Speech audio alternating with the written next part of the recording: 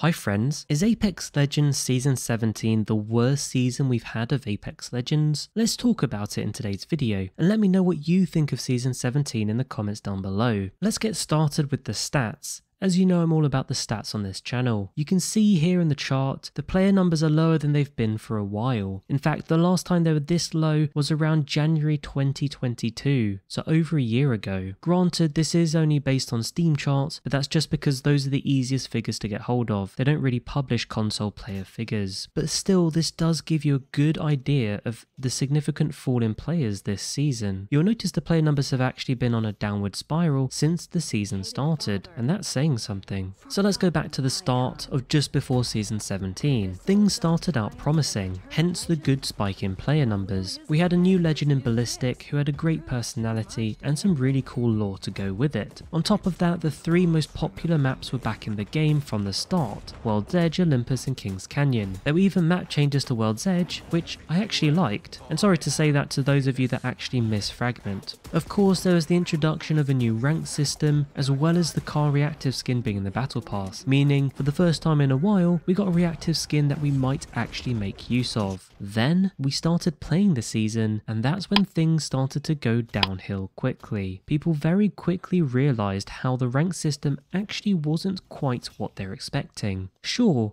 more people were getting to Masters easily, and a lot of people getting there for the first time ever. And for those of you that are in that situation, I'm sure it felt pretty good when you finally got to Masters. But now that you see 1 million people have reached Masters, maybe it's not quite as special anymore. And at the very least, given the pred cap so high, probably given you a reason to just not play any more ranked. Add to that the idea of Season 17 being the season of the rat, meaning sometimes in ranked you'd be left to 2v3, or even worse, 1v3 the entire lobby. This just saps the fun out of the experience. Moreover, it seems like they've changed the matchmaking in pubs as well, meaning you get a lot more Masters and Predators in your lobby, and suddenly you're left with a not so fun experience in rank and pubs. And I guess this just means that Season 17 hasn't turned out so great. But wait a minute, maybe the events could save the day, right? Well, unfortunately not. In the two events we've had so far, both have had recycled old LTMs. In fact, the first event we had, the threat level event,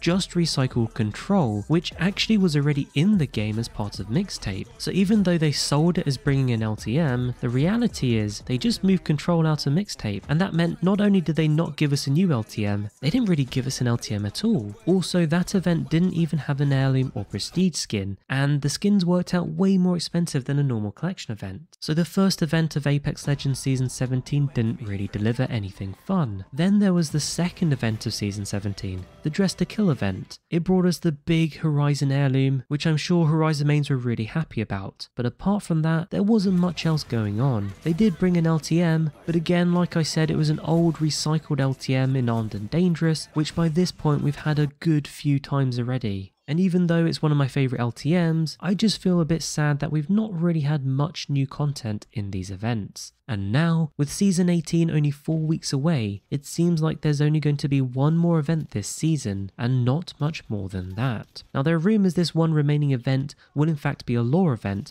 kind of like that Bloodhound Old Ways New Dawn event back in Season 10, which basically had some in-game challenges and then unlocked a cool lore cinematic. This one for Season 17 is going to be centered around Loba and Revenant, and potentially tee up Revenant Reborn. So if you're into the lore of Apex Legends, I guess that might partially save Season 17 for you. But if you're not into the lore, it seems like there might not be much else for you to get your hopes up for with the rest of Season 17. And that brings us back to the question, is Season 17 the worst season we've had in Apex Legends? Honestly, I think it's fair to say there have been way worse seasons. I mean, Apex Legends has had some shockers in the past. Remember Season 6 when they ruined the whole game with the Evo armor nerf? Or that super long Season 3 which they just kept extending? Or those crazy bugs back in Season 1? I think it's fair to say that Season 17 isn't the worst we've ever had, but I definitely don't think it's the best either. Don't get me wrong, it's not all bad this season. There are certainly some positives. I really like the new firing range, I like Monument, I like the little Easter eggs they had across the firing range this season, I even like the battle pass this season. I just think that this season hasn't lived up to expectations. Anyway, like I said, share your feelings on Season 17 in the comments down below, and don't forget to like and subscribe. I'll catch you later.